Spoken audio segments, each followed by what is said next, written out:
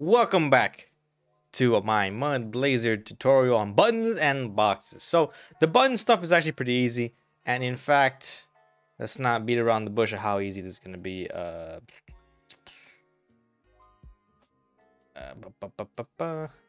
I go onto the website here, basically you go to the buttons and then you just copy paste the buttons into them.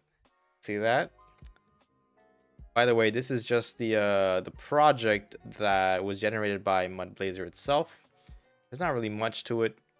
And if you don't know what I did or how to do it and you want to do it yourself, I urge you to look at my first video of the MudBlazor series. So I'm just going to show you what I just did, which is copy paste from the website itself, put it on this project, and we're going to run. Obviously, it's not going to run.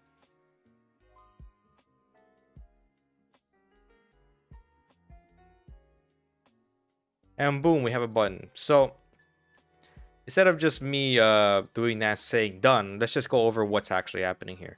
So what MudBlazor has when it comes to buttons, at least in this case for simple buttons, we have something called variants, which is what changes the style of this, and then the color also changes, obviously, the color, along whether or not it's disabled or enabled. So just like any other button thing, if you were using Bootstrap, it's kind of similar, except that you'll be using either the Bootstrap classes or you will be using style classes or the actual HTML. When you want to disable something, you'd use the disabled attribute within here, where in here there's parameters instead taking its place. So just remember that. So that's the main difference between this and any other library you'll probably work with, is the fact that because these are components, you have to work with them as you would work components. And if you do not understand how components work at a fundamental level, at least at a basic level, I suggest you go, figure that out. And if you don't know how to do that, then I also suggest looking at my components basics video.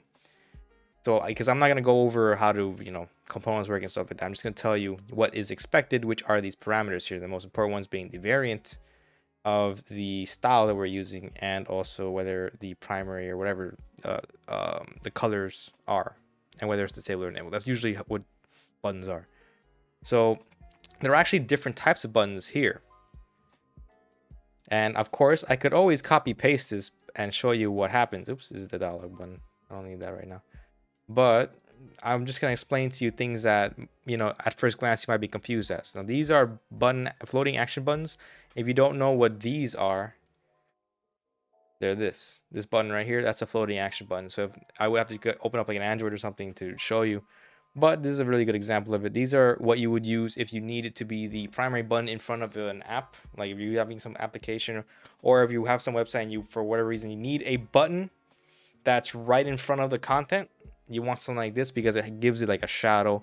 So it looks, that it's supposed to be away from everything else. And it's the primary thing a person will look at for functions. So here's another example, which is the Google Maps, having the route, and I think this is like the zoom or pinpoint thing, but that's all the button fab is. And to implement that is just you use a different component instead called the mud fab.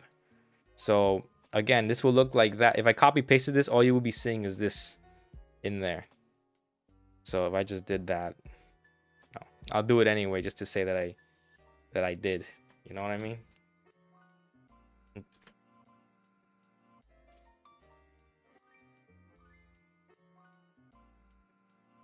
Also, I'm just putting it right in the index. I'm not going to spend too much time on these buttons because honestly, there's not much of a point in me showing you how to copy paste buttons.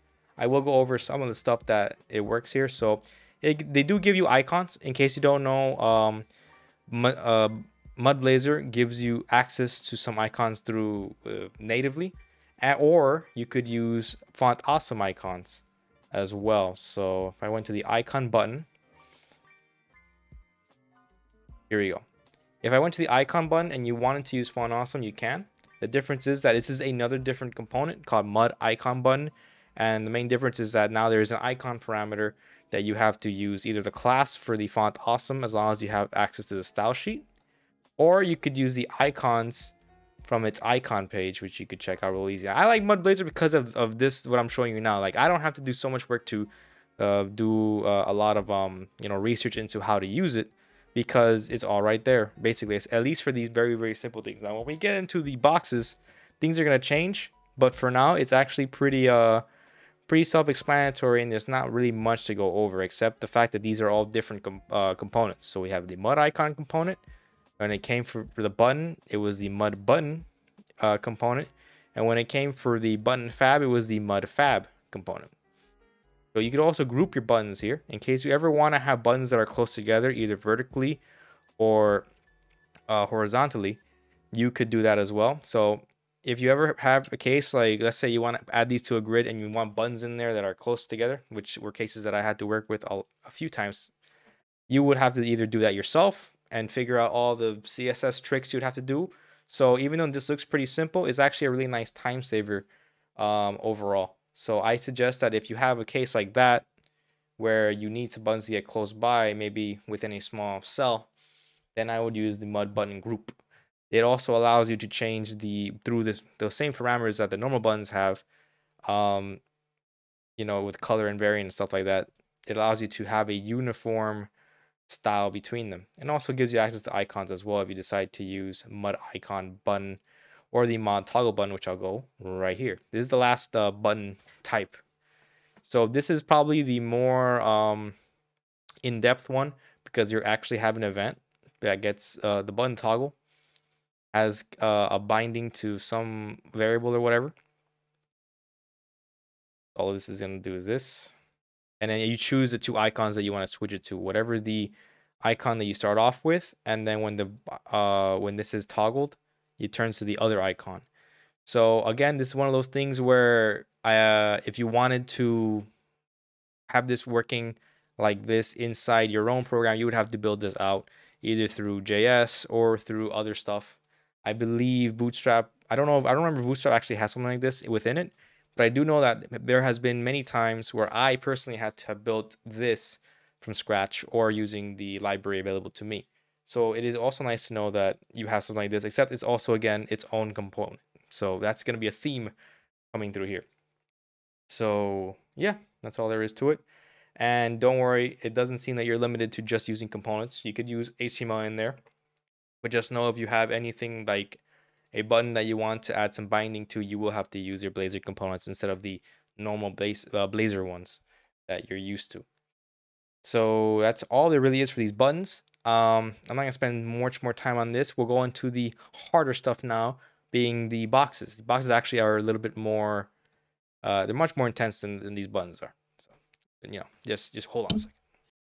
The next thing we're going to talk about are alerts. Alerts are just as easy as buttons, except they don't have as many variations to them. In fact, there are two variants of alerts. The first one is going to be the variant that you're going to see that has no, that only pops out and has no real functions or any event bound to it, or any events, functions, whatever it is. They have nothing bound to it. They're just there for show.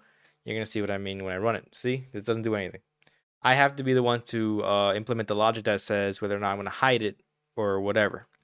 Then you have the other variety of alert when it comes to mud alert components specifically, because there is another kind of alert, but we'll get to that later, which is that you can use this to actually have an event in there, or when you have the show, when you have the close icon click button, you can pass in a function, and then that function can do something that will handle all the, you know, hiding and all that stuff if you choose to do so.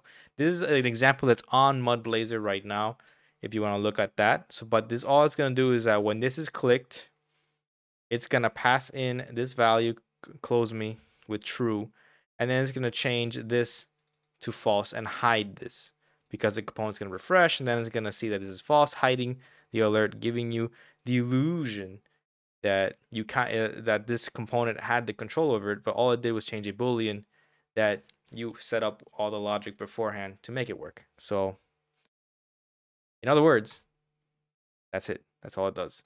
So you can make it do whatever you want. You can add events to it or stuff like that through the functions. And this allows you to change whether or not you have access to that X button. So when the X button gets clicked, you can do something with it. And that's all there is to alerts. Alerts are not that hard, at least not this variation. Now we're going to get into the harder variations of alerts.